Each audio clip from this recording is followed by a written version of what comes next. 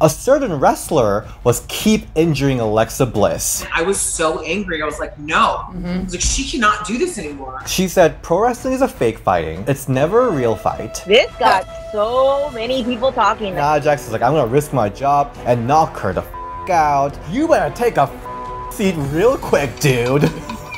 Oh my god. Jeez. Welcome everyone to Ring the Bell. This is DS. And the Sriracha Muchacha. See? Sriracha. Oh, I see it. Paloma Star. And very special guest, one of my favorites, Evil Sierra. Yay! Evil! I met Sierra actually when she was still in high school. So I thought that was like really cool. I'm like, oh my god, I think you were like 16 or 17 when I met her. And we've been in plenty of matches together, but never had a one-on-one match. Like, yeah, which is crazy. That's like, crazy. Somebody book it. Let's go. Let's get into this week's news and rumor. There's a lot. So WWE, the E stands for essential because it is an essential business by Florida. Jerry Demings, the mayor of Orange County, Florida, was having a press meeting, and then he said initially when they reviewed WWE, they were put as a non-essential business, but after another review, now they're deemed as an essential business. So when WWE stars are like driving around going to Performance Center in this whole situation, they have a little letter that they can show to police officers saying that we are essential business. Seriously? That's a little funny. But I think it's great that they're still able to, you know, put stuff out on TV for everybody and, you know, have their people like, you know, keep working and stuff. But that's just funny that. Who would ever thought that in a million years that WWE wrestlers would be marked as essential? So yeah, right. I mean, that's kind of cool. I mean, at least, like you said, they're producing entertainment for everybody during this uncertainty times. At least there's one thing that's consistent, and that's wrestling. I hope all the superstars are safe during this time. All the crew members are safe. I also hope that they don't feel like pressured. Yeah. You know, like if they don't feel like, if they feel sick themselves or they're not feeling 100% or like they're like, oh, I don't know about this. I hope they're just like, oh, you better, you know, or else. Totally. Hopefully it's more chill and not so pressured. Yeah, you'd think so. You'd hope so. With this whole essential business stuff going on, WWE is now back to live. They're doing the live tapings of Raw and SmackDown and NXT from this week on. During this past month, the biggest workhorse of the entire WWE has been Asuka. So the Wrestle Talk reported that Vince McMahon has noticed Asuka in recent weeks. She impressed Vince McMahon as well as the other higher-ups in WWE, noted as someone reliable and someone they can trust during this hard time. It's so interesting to see just a couple years ago reports were coming out about how Vince was uncertain about Asuka due to her English skills, but now she's a star that they can just send out for commentary and promos. Hopefully this means something big is coming for Asuka and hopefully her partner Kylie Sane too. Now we're gonna get into this whole saga of like shoots and works and everything, but it all starts from Paige's Twitch stream, where Paige invited tons of female wrestlers in WWE to have a little kiki. During that kiki, Nia Jax revealed that she went to management because a certain wrestler was keep injuring Alexa Bliss. Well, I'm not going to mention any names, but Lexi, well, other than Lexi's name, she's not on right now. She was continuously getting hurt in a certain angle with somebody. And I remember her not saying anything, specifically because she wanted to be a team player. Me, personally, from the outside looking in, I was so angry. I was like, no. I was like, she cannot do this anymore. I had to go to the people, to the higher ups, and I had to put down, you know, a stern foot and said, listen, like, Lexi is 5'0", 100 pounds, getting thrown around like a little rag doll and injured every night. I was like, put me in. I'm a 6', 300-pound bitch. I can handle it. Now, Nia didn't name the names, but it's pretty clear it's Ronda Rousey. I actually didn't know how all this started. I didn't know it was all. Yeah, this is the first time I'm hearing this, honestly. So that Twitch stream is now down. So WWE took it down. I actually downloaded the whole stream. It was very interesting. Natalia talking about her receiving that farting gimmick and how frustrating it was. It was a really dark time in my career. And then the funniest thing is Peyton Royce is like trying to be super serious, but she like Couldn't stop laughing in the middle. Anyway, so this is how it all started. Nia Jax basically revealed that Ronda Rousey, not naming names, has been injuring Alexa Bliss, and that's why she was out for a year. After that, Ronda Rousey did an interview, and she said, I did all the live events. I was only home a day and a half a week. I just don't think it's worth it, and we didn't need the money. And she continues saying, I love performing, I love the girls, I love being out there, but at the end of the day, I was just like, F this fans, I'm done. And then she continues saying, hey girls, I love what you girls are doing. I'm gonna try and take all my momentum and push you girls as far as I can, like a little bird, fly, and I'm going home after that. I was just fucking exhausted, and I was gonna be really happy when this was done well and done. So this interview enraged a lot of fans. Yeah, I can see why. Yeah, totally. Well, I think Dave Meltzer loves talking about it. Dave Meltzer keeps saying that Ronda Rousey's attitude towards WWE fans have changed when she got booed out of the arena. But anyway, the saga continues. So Ronda Rousey, after that whole situation, went on Twitter and she said hashtag kayfabe breaker. She said pro wrestling is a fake fighting. It's never a real fight. Fans are tiptoeing around pro wrestlers' soft egos and they're ignoring how much it upsets real fighters. This prompted tons of wrestlers. Lana was upset. Nia Jax was upset. Nia Jax was like, I'm gonna risk my job and knock her the f out.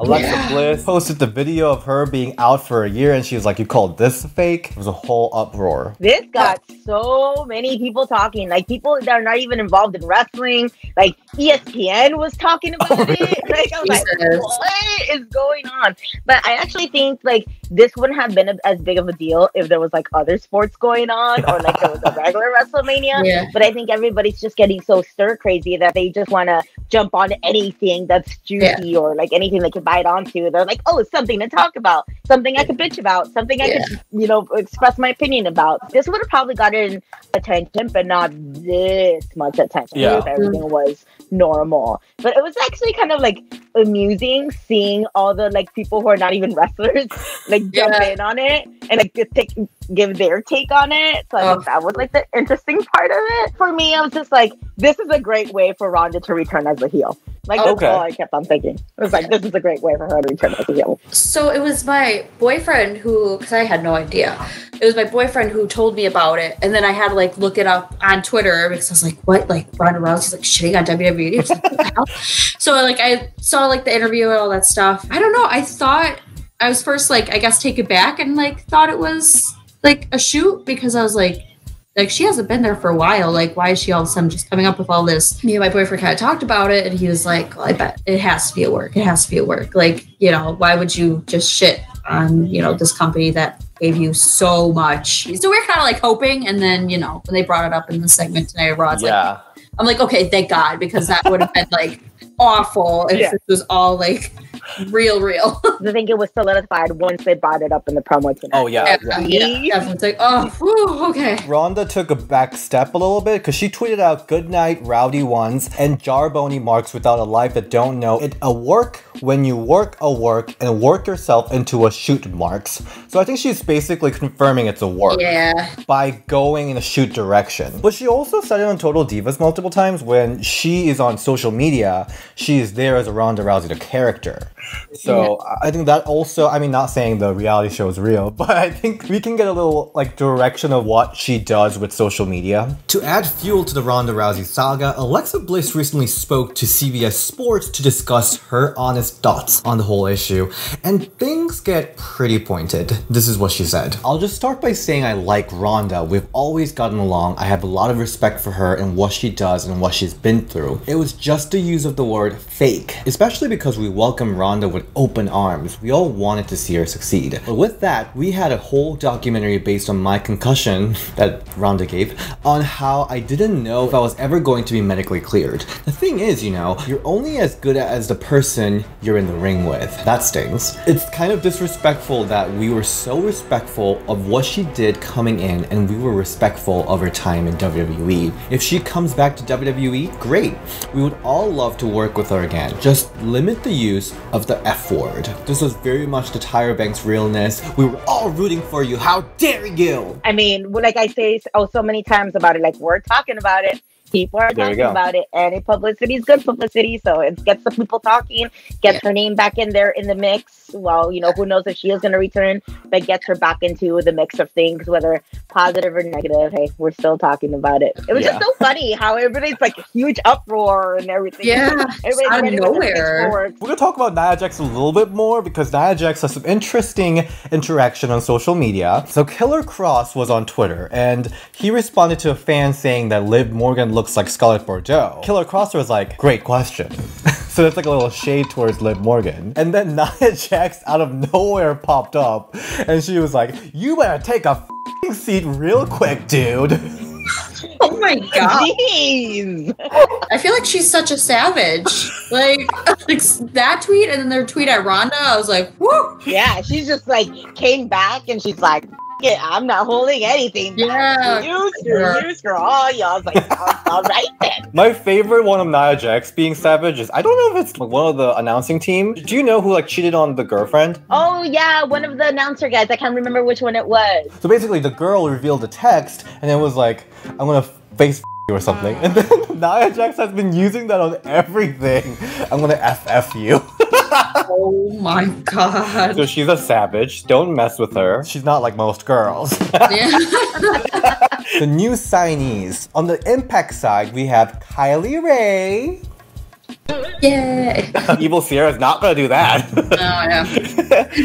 So Impact Wrestling just announced that the top indie wrestler Kylie Ray, Chicago's own, has signed a long-term contract with the promotion. And on Impact, she made her debut and she had the fun segment and she defeated Cassandra Golden by submission. Yay!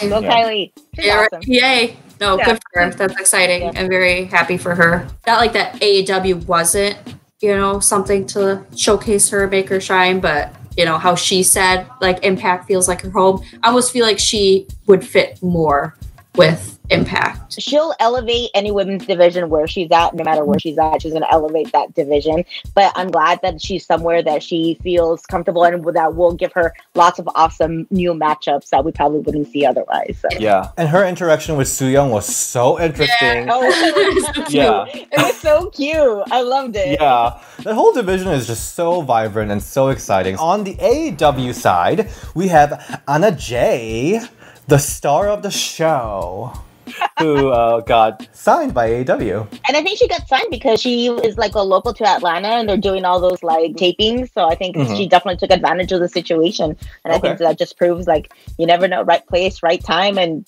whenever the opportunity comes, you better take it because you never know what could come out of it. So she debuted a couple of weeks ago as Anna Jay with 2 Ys and they told her to drop the Y. So she's just, instead of Anna Jay, she's Anna Jay. So congrats to Anna Jay. And then lastly, we're going to talk about some other shit show that went down today. Remember Amy Weber? She was on the first season of Diva Search. I think she made some cool quotes out of that Diss to Diva segment. You need to learn how to lick a pie. You gotta learn how to eat some pie. No?